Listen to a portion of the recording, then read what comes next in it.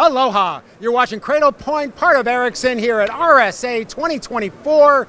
Hey, if you're at the show, please come by South Hall, booth 2261. And I got a two-time on-camera guy right here. He's Daniel Scarberry. He's the lead product manager for security. Is that right? That's a good title. I'll take it. Daniel will take the title. Now, over the last several days, we've had our public sector customers come up, particularly, who point out the exact model of equipment they use and how much they love it. But one of the questions we're getting from them is how do they then provide remote access to their internal systems to untrusted third parties? So the untrusted devices, third-party access, supply chain, the list goes on. So what do we got for them, Daniel? Yeah, so part of the Secure Access Service Edge is remote browser isolation. Another part of that ends up being privileged remote access. And I think that clientless remote access to corporate resources, that is a privileged remote access use case. And it's a pretty cool solution to that problem of out-of-band access, untrusted third-party access. And I'll happily show how we solve that right now. To the demo. Let's do this.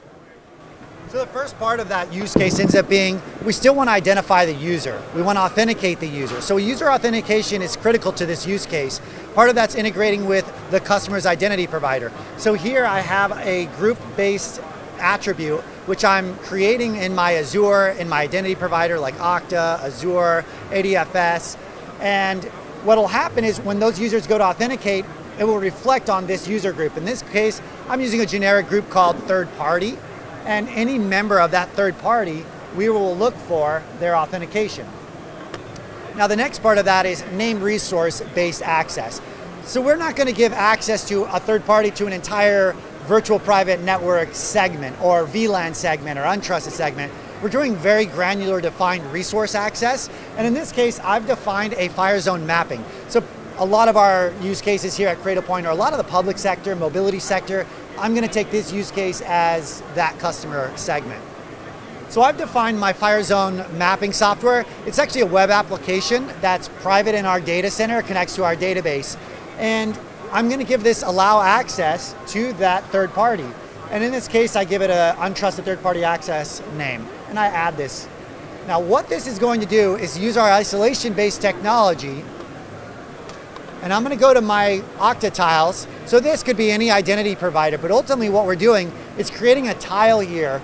And this tile, I have no client running on this machine, is I'm taking this untrusted machine here. This could be a kiosk. This is a kiosk here at RSA. I wouldn't trust this kiosk either.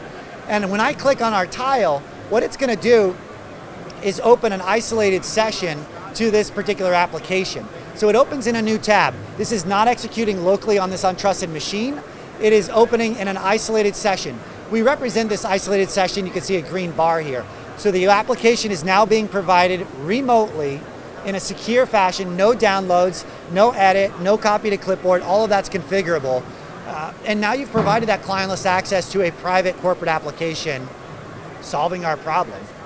That's pretty sweet. So now one of the things I also want to talk about is, are they able, like, what if they decide, say, to try to upload some malicious content or maybe try to navigate somewhere that they probably shouldn't be? So part of that SASE stack is things like antivirus, content disarm and reconstruction. All of those engines are applied in sequence, and each of those engines can be configured to say no copy to clipboard. That's part of the isolation technology.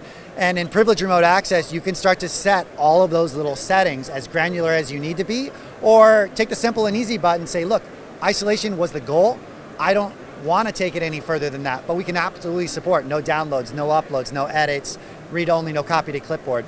All those use cases are open. And no client required. Now the thing about isolation, if you want to think about it is an isolated cloud container. So if there is any malicious stuff that needs to be detonated, you want to detonate it far, far away from either the application or the accessing device itself. Fascinating stuff, Daniel. Thanks for having me, Peter. Great stuff. Your second time on the show, our show, this show, my show. I'm not getting stopped anywhere yet for my fame, so. Pretty soon, buddy. There you have it. If you'd like to learn more about any of our isolation solutions or our single vendor SASE solution, of course, you can visit Cradlepoint.com, or if you're at RSA, head on over to the South Hall, booth 2261. For my good buddy Daniel, I'm Peter, and we're with Cradlepoint. Thanks for watching.